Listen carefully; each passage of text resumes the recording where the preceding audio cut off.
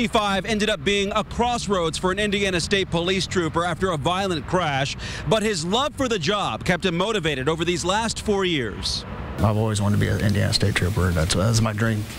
And it's taken 4 years to get back to a spot where Master Trooper Brian Snyder feels like he's supposed to be.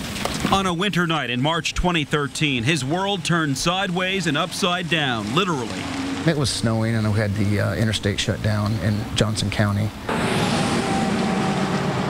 Trooper Snyder was investigating a crash on I-65 2 miles north of Franklin around 2 o'clock in the morning, and he had blocked off the left lane. I saw a semi-truck driver move over from the slow lane, that was where the traffic was flowing, over into the fast lane, the lane that I had blocked, and hit my. I was like, okay, I'm going to get hit here, and it was right there, and I just tucked into my car and braced myself for impact. That impact, as the truck sideswiped his cruiser, would put Snyder into and out of the hospital for the next 4 years. It was awful.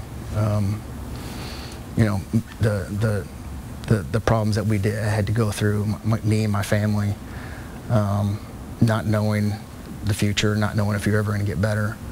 A constant, excruciating pain. Honestly, I never thought that I was going to come back, especially when the doctor looked at me and said,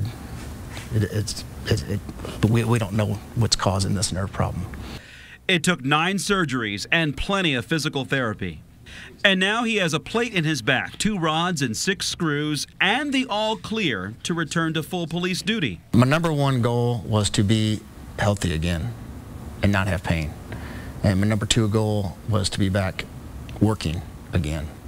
The truck driver who hit Snyder that night stopped for just 5 minutes with his hazard lights flashing, and then for an unknown reason just pulled away.